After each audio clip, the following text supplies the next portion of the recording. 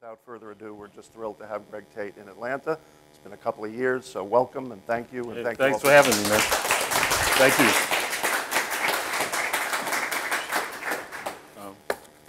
Thanks everybody for coming out.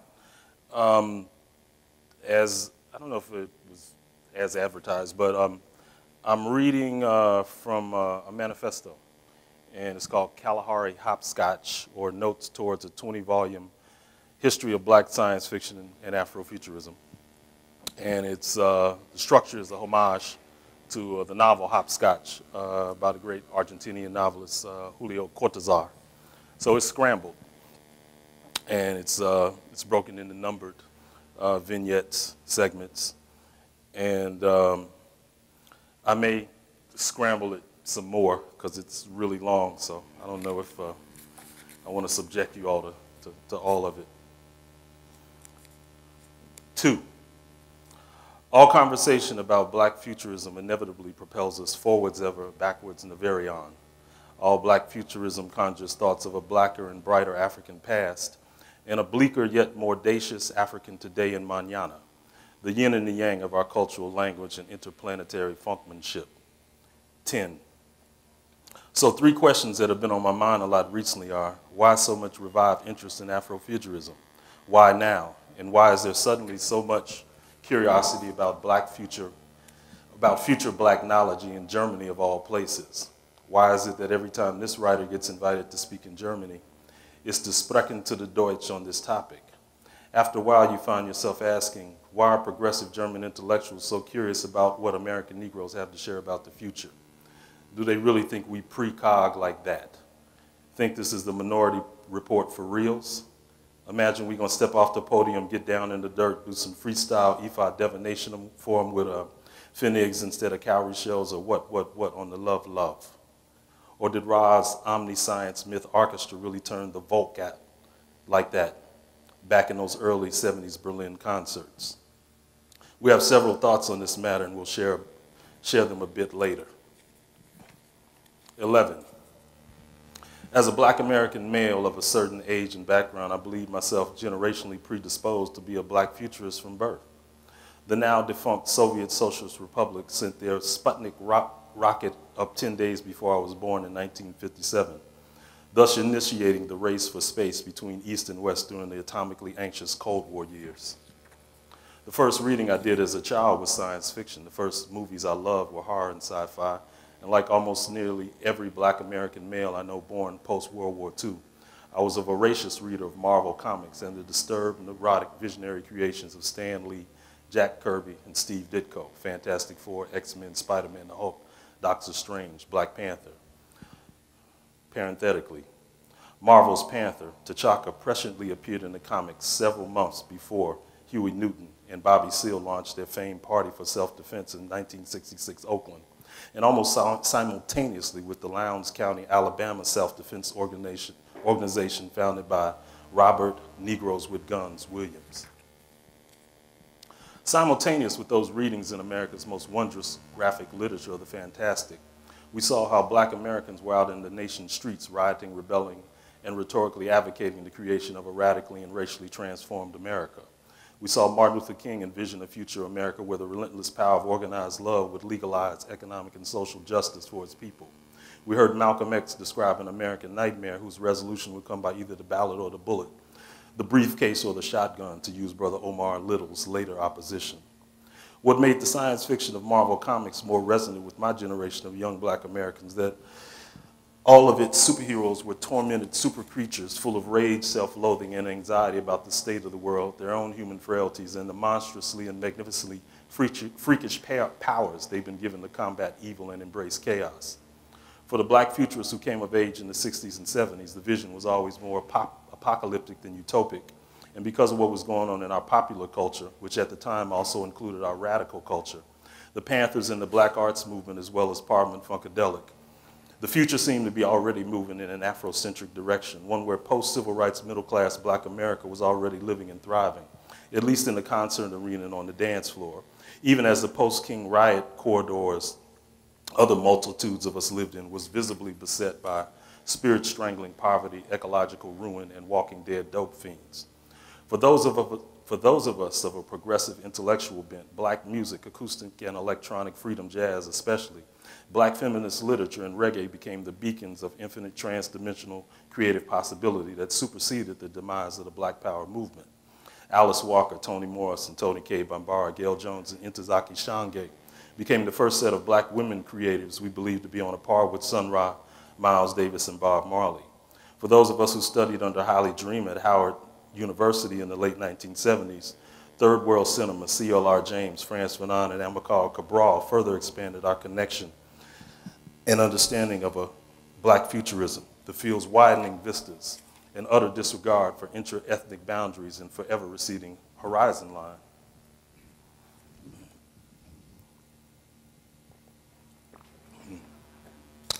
The history of Afrofuturism and black sci-fi is rooted in the coterminous histories of Pan-Africanism, black radical politics and poetics, black music, critical film studies, and the dual tradition of the black American novel and that continent-wide African literary tradition from Achebe to Tola and Soyinka to Imicheta, Head, and Ngugu. 7. The defining trope of African American literature is invisibility, not just the invisibility produced by the white social gaze during and after slavery, but as well the invisibility and the voids and the silences and desires and apprehensions produced by gazing too deeply within the black American self for too damn long. It's for this reason that our literary tradition has always been more prophetic and phantasmagorical and surrealist than social realists or even super realists. This recognition also helps explicate why the black American canon reads like a litany of ghost stories about various manner of fantastically radicalized ephemera. The Confessions of Nat Turner is told to Thomas Gray, The Mystery, The North Star, The Autobiography of a Slave, The Bondswoman's Narrative, Blake or the Huts of America, We Wear the Mask, Sports of the Gods, The Souls of Black Folk, Autobiography of an Ex-Colored Man, The Conjure Man Dies, Their Eyes Were Watching God, Mules of Men, Tell My Horse, Native Son, The Long Dream, Invisible Man, If He Hollers, Let Him Go, Go Tell It on the Mountain, Giovanni's Room, The Fire Next Time, The System of Dante's Hell, The Dutchman, Blues People, The Autobiography of Malcolm X, Soul on Ice, Revolutionary Suicide, Blood in My Eye, Blind Man with a Pistol, If They Come in the Morning, The Quality of Mercy, Black Magic Poetry, Shadow and Act, Dunford Travels Everywhere, The Catacombs, Scarecrow, Sister X and the Victims of Foul Play, Groove, Jive, and Bang Around, The Wig, The Bluest Eye, The Color Purple, for colored girls who've considered suicide when the rainbow is enough, Beneath the Underdog, Bloods, In Search of Our Mother's Gardens, Sassafras, Cypress, and Indigo, Daughters of the Dust, Rhinestone Sharecropping, Beloved, Corregidor, Mumbo Jumbo, I Am a Cowboy in the Boat of Ra, Axis Bold as Love, Electric Ladyland, Band of Gypsies, Last Days in Time, Rainbow Bridge, Nova, Dahlgren, It's After the End of the World, Don't You Know That Yet, Maggot Brain, The Mothership Connection, The Clones of Dr. Funkenstein, Stars in My Pockets Like Grains of Sand, All Night Visitors, Things That I Do in the Dark, Reflex and Bone Structure, Scarifications, Eye Tatuba, Black Witch of Salem, Devil in a Blue Dress, Wild Seed, Parable of the Sower, The Healing, Negrophobia, The White Boy Shuffle, The Life and Death of Oscar Wilde, Joe Turner's Come and Gone, Who Fears Death, Through the Valley of the Nest of Spiders, The Broken Kingdoms. These titles, seen in total, do not suggest the literature of an oppressed people, but the literature of a shamanistic and mystical people, the literature of a hoodoo, voodoo, and a what the fuck are you people? You people whose writing doesn't distinguish between excoriating the living, conjuring up the dead, or projecting rose-colored, dreamy-eyed thoughts about Armageddon. Your literature seemingly composed by a race of angelic aliens already fallen to earth and breeding like rabbits. 13. Black futurism is a temporally troubled matrix that thrives on opposites and oppositions, flowing lines and nonlinearity, conflict resolution and asymmetrical warfare. It prefers the mad dash on shifting sands while in pursuit of higher ground and safe havens. Such are the creative benefits Black futurism has been bestowed by the implosive depths of Black trauma, Black liminality, and the sharp edges of Black transcendentalism. Black futurism is simply put how human truths crushed the earth rose to engage in intergalactic mythopoeic warfare in the 20th and 21st centuries in the Common Era. This was primarily by mutating a nation of nobodies into more than the punchline of a brilliantly ironic Burt Williams song, by seeing institutional exclusion, hyper-invisibility, and massive social erasure not as impediments but as incitements, Black futurist avatars are inspired to repurpose oppression and recreate the world anew every goddamn day. 16. As Morpheus illumined about the Matrix, Black futurism is everywhere around us. 1. The question should never be, what is Black futurism? The question should be, well, what is not? 12.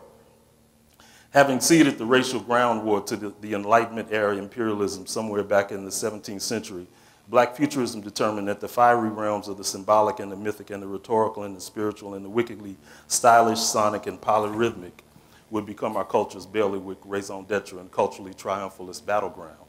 9. Race, not space, looms as the final frontier. Black people didn't need to wait for late 20th century genome science to figure out that race as we know it was a convenient social contraction of Black eternal being. 6. No overseer or plantation owner is a hero to his valet. No man who needs slavery to feed his empire can much impress his coerced labor force with claims to dominance, supremacy, and master race status. The degree to which notions of white supremacy took hold of the slaver's delusions about himself make him a worthily psychopathic opponent, but hardly an invincible or unassailable one. Central to the master-slave paradigm is the belief that fellow Homo sapiens were in fact no more observant of human foibles than horses or garden tools. Who but a lunatic would make laws that forbid his shovels, rakes, plows, and hoes from running away, or demand that those farm implements present identification when traveling between plantation stations, or cut off the hooves of recaptured fugitive horses to frighten any of their neighing stable mates who also might imagine going AWOL. 4. The early foot soldiers of the Black Futurist Army who became captives in antebellum America knew that the inscribed presence of Black consciousness alone was enough to disrupt the slaver's impossible task of subhumanizing Black folk. I think, read, and write, therefore I am not a slave became quickly grasped as the primary operation by which the owner's fragile view of humanity would unravel and eventually become undone. 5. Fred Moten's most crucial critical intervention into Marxist economics and post-Moten Marxist labor theory as well becomes of paramount interest here. Moten demands Marxist disciples reconsider the riot of ruptures that must occur when the theory must entertain the fact that commodities can speak, not as a speculative fictional what if, but as an incontrovertible and undeniable biological fact. When the monster speaks, all bets are off for the slave system's social engineers. This is why the incendiary David Walker's appeal, published in 1830, was banned, less as an incitement than as a dangerous idea in southern states where most folk of any hue were illiterate or barely literate. The thought crimes expressed in these passages from Walker's Jeremiah out of a word juju serve to explain why. Quote, if you commence, make sure you work. Do not trifle, for they will not trifle with you.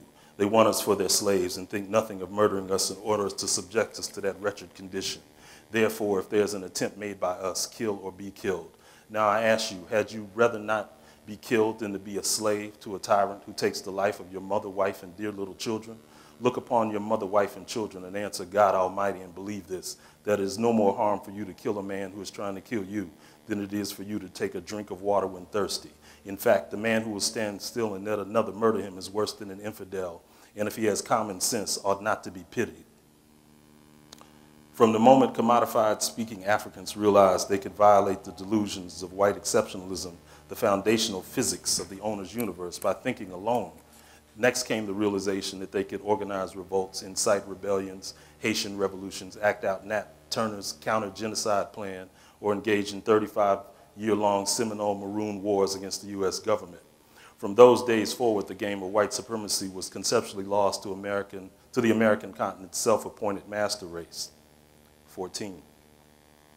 All that we call black art and black music and black history and black culture and the black experience in America is actually an alternate reality built upon the impoverished ruins of the white supremacist imaginary that summoned it into being so perpetually badass. The very badass black American film director Melvin Van Peebles likes to speak about the benefits of living in a racist country. He said, we always talk about the downside of racism, but there's an upside to racism as well. When people think you're stupid, you can do anything you want to. 17. What black futurists think is that all of America belongs to our Weltanschauung and all of Western time as well. Black futurists believe, as Sun Ra instructed, it's already after the end of the world. Don't you know that yet? Black futurists are like what Public Enemy's Professor Griff said, Armageddon has been in effect, go get a late pass. Sun Ra envisioned no difference between a paradise lost for African people and his notion of a trans-dimensional intergalactic African utopia.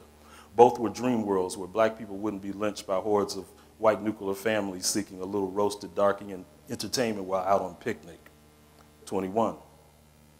In the mid-1970s, when George Clinton toured Parliament Funkadelic's Mothership Connection Starship to arenas like Washington, D.C.'s 18,000-seat Capitol Center, there were very few white people to be counted among those 18,000.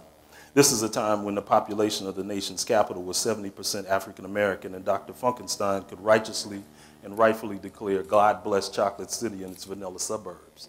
If one was raised, as this reporter was, in a black futurist utopia like 1970s D.C., or CC, Chocolate City, you understand black culture as a thing in total, as a unified field theory best described by such critical race referendums as black cultural nationalism and Pan-Africanism. Within this alternate reality construct, any and everything that had ever been conceived and executed by a black imagination for local and global consumption was grist for our critical and performative meal. The song lyric that best describes the black futurist program from a critical performance vantage point is the Clinton verse that goes, "We have come to reclaim the pyramids, partying on the mothership." What Clinton locates for us in one scrap of scrappy verse is that black futurism is just a name for African epistemology, and that, like Emma Goldman says, if I can't dance, then I don't want to be part of your revolution. 19. The greatest dancing rebel in American history was the Godfather, James Brown, the alchemist who transformed funk from an adjective to an action word in a state of being, a transcendent body in motion. George Clinton, however, was the dude who harnessed that force and converted funk into a hood massive post-Black Power semiotic movement. Here's our chance to dance our way out of our constrictions, Clinton says in another song, while in the third he postulates that, quote, with the rhythm it takes to dance to what we have to live through, you can dance underwater and not get wet. 20. In the wake of American housing's post-prime lending apocalypse, we cite the phenomenon of underwater mortgages, contracts between home consumers and banks that force the consumer to cover the loan shark bank's loss on a loan for a now worthless property. Statistics show that black and Hispanic homeowners are the disproportionate victims of those loan extortion policies, and thus more viciously subject to mass foreclosure and home ownership exit. Any black futurist project that did not ask how dancing underwater while not getting wet was working out for those made homeless by the Bush administration's subprime loan policies would be irresponsible and useless to the struggle for social justice, not to mention pointless and, politically speaking, too precious for words. 23. Black futurism should be nothing but not observant about race and power relations in this historical moment, a moment which our friend Vernon Reed has declared is not a post-racial America, but instead a most racial America. Black futurism implies a dissatisfaction with the black American status quo that must be mediated by aggressive magic and science and supported by George Clinton's market-savvy colloquialism, rhythm, and business. A necessary footnote here would be black futurist free jazz icon Cecil Taylor's response to the question of what he thought white people would never understand about black culture. Quote, "The magic of rhythm," was Taylor's typically pointed yet mysterious reply. 25. This emergent field that we call black futurism must be considered a set of narrative operations that unfolds in 4 or 5 dimensions simultaneously. There are the many documented artifacts and avatars of black futurism we know from music, film, and literature, the canon as it were.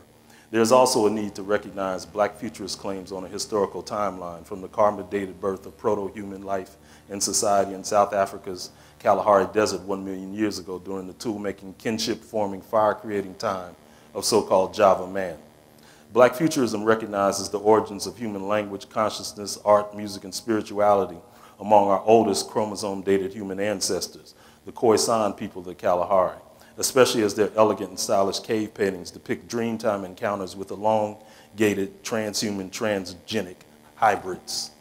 Black futurism also notes the appearance of what has been described as a, quote, natural nuclear reactor in Gabon over 2 million years ago, We also note that the godfather of soul, James Brown's favorite place to visit in Africa was Gabon. Coincidence or natural attraction, synchronicity or elective affinity.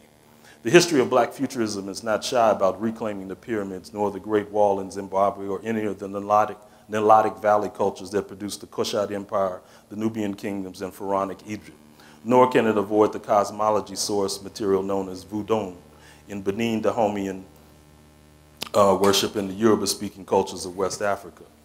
Of poignant note here is the astronomically correct interstellar references found in the divination and belief system of Mali's Dogon. There is also to be considered the supposition that Benjamin Banneker, one of America's first great polymaths, mathematician, clockmaker, astronomer, and architect, was the progeny of a Dogon-born father and an Irish mother. These connections, too, are not lost on this black futurism, nor is the centrality of Vodun belief systems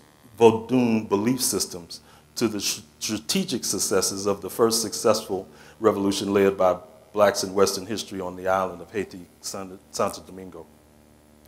15.